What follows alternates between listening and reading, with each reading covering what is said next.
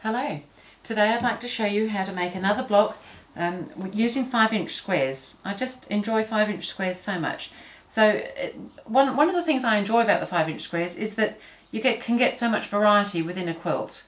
So even though some of the pieces are cut down and we're not using them as 5-inch squares, it gives you a starting point and there's not a lot of wastage usually, so it's really good. So this is a little block that I've simply called rectangles, and it's really just 3 rectangles, but it's quite versatile and fun. And I've chosen for this one to just use 3 colours, different fabrics but all within colours. So I've chosen blue, green and yellow. So I've just made a little stack of 3 5-inch squares on my board here, and I'm just going to first of all trim off ½ an inch off one side of the 5-inch squares. So I've got everything lined up with my board to help me cut, and I'm going to cut off just ½ an inch off the one side of the square.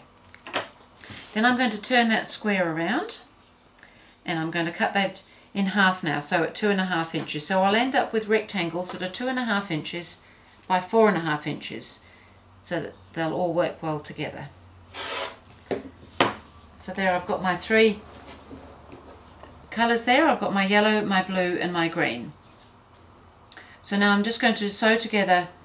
I've chosen to do the blue on the left, the green on the right and the yellow along the bottom, unless of course you turn it round. We won't go there. So I'm going to sew those together just with my regular 1/4 inch seam allowance. This is a very fun quilt. It's quick and easy and it's great for using some of these novelty prints, but you can make it just as well using completely random fabrics. You don't have to just use 3 colours.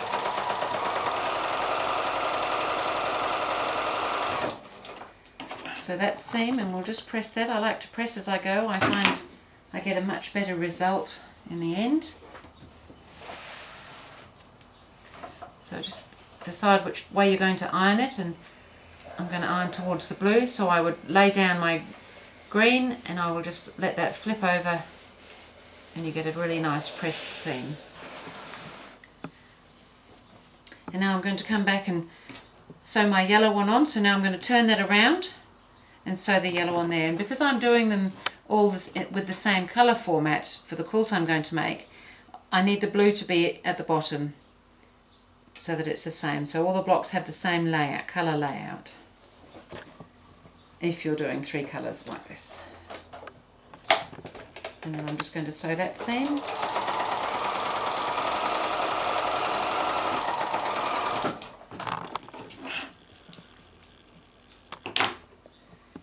And again back to the iron.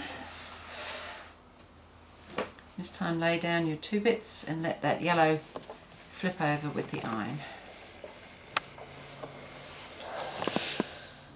This would be great for using up all sorts of these novelties in a I Spy sort of quilt.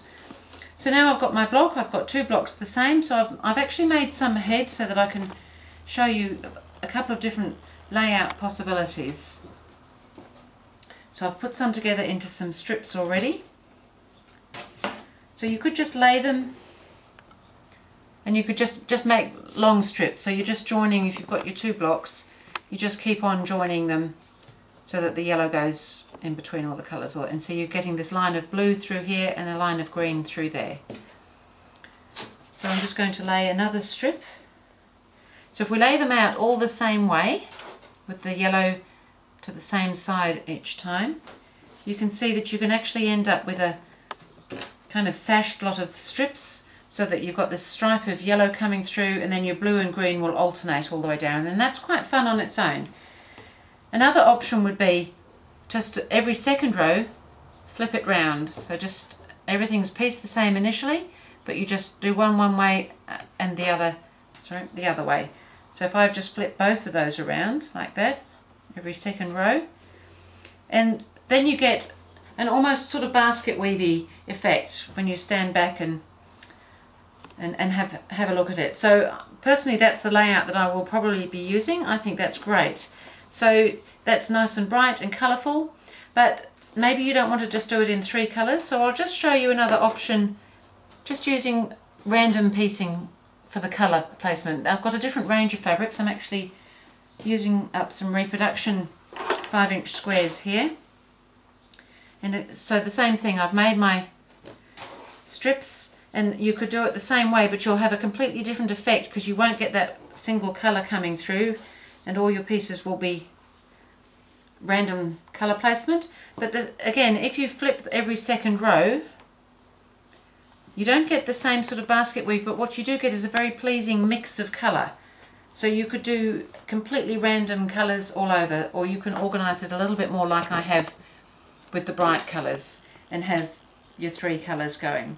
So there's just another idea for using some of those 5-inch squares, which are just so versatile. So this, did I tell you the size of the block will be 4.5 inches wide and 6.5 inches long, so that just helps you calculate, and that's because we cut them into 2.5 inch by 4.5 inch pieces.